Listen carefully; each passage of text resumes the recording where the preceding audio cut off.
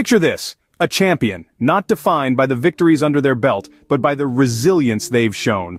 Echoing the words of the great Nelson Mandela, "Do not judge me by my successes, judge me by how many times I fell down and got back up again."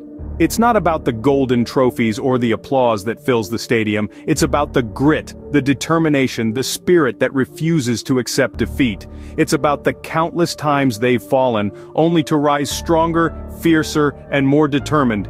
Each fall, a lesson, each rise, a victory. Like a phoenix rising from the ashes, their spirit remains unbroken.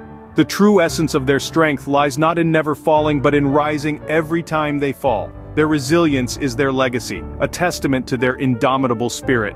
They inspire us to rise above our failures, to learn from our falls, and to keep moving forward. So when you see a champion, remember, it's not the successes that define them, but their ability to rise again and again. Because in the end, it's not about how many times you fall, but how many times you get back up. Nelson Mandela's words are a timeless reminder that our failures do not define us, but how we rise from them does. So let your falls be your stepping stones and your rises, your defining moments.